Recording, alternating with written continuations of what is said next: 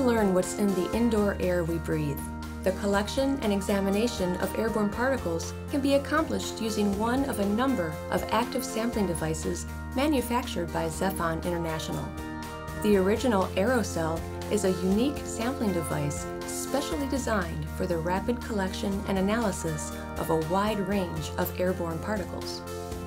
As particulate-laden air flows through the aerosol, particles are impacted on adhesive media on the glass slide inside the cassette housing, while the airflow continues out the exit orifice.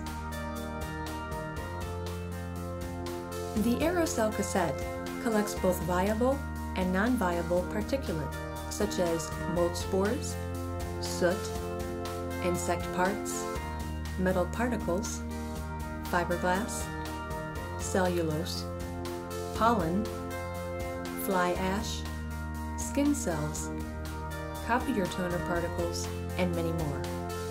After the sample is taken, the aerosol cassette is sent for analysis to any one of a large number of qualified laboratories. At the lab, the glass slide is removed from the housing, and direct microscopic analysis can be immediately performed. Years of use in many different indoor air quality applications has resulted in the aerosol becoming the de facto standard for particulate collection in the IAQ testing industry. We believe that the aerosol is a standard in the industry because it has several factors. It's an individually sealed cassette. It is reproducible in terms of analysis. It is an individually numbered cassette so that you can't confuse those with other cassettes. And we are able to use it with stains in our laboratory and reproduce the results from one cassette to another. The aerosol air sampling cassette can be used in any orientation. It is designed to operate at a recommended flow rate of 15 liters per minute. All bioaerosol samplers are not created equal and will not provide the same results. The data they provide is a reflection on your reputation. Zefon encourages you to know the difference and look for this symbol, indicating a genuine aerosol sampling cassette. There are several steps in preparing to take a sample. Good sampling protocol involves a minimum of 2 air samples. A sample taken in the area where an air quality problem is suspected, and a second test sample as a control sample. This second sample can be taken in an area not suspected of having the same problem, or a sample taken outdoors. This air sample is considered a snapshot in time and only represents the particulate present in a location sampled at that time.